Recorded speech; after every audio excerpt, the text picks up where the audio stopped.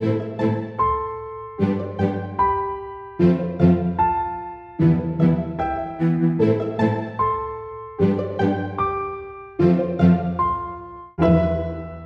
a third generation Dutch florist, and I've been pretty much doing flowers all my life.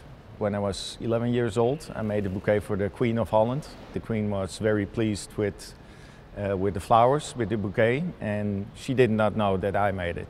She thought my dad made it. It's a true honor working here at the Metropolitan Museum. Every department has its own look. I think it's a little kiss hello when guests come into the museum and they see these beautiful flowers. The flowers I use today in the Great Hall are mixed, muted tones. I use the camellia from the south, eucalyptus from California, hydrangea from Holland, red dogwood from New Jersey. It's not your cliché fall arrangement.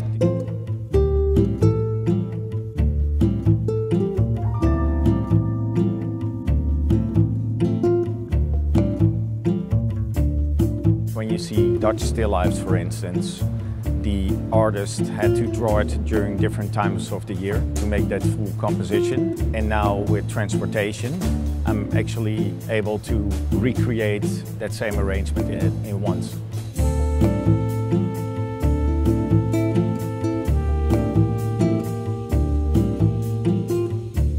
I'm not a big fan of contrasting.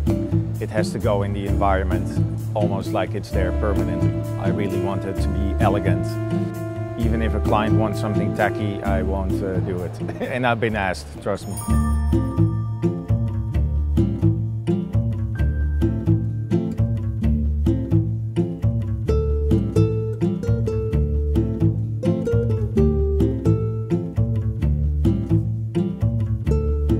Growing up in a family of artists, I've been around art all my life. My girlfriend is a painter, my house is filled with art. I really get my inspiration from everything.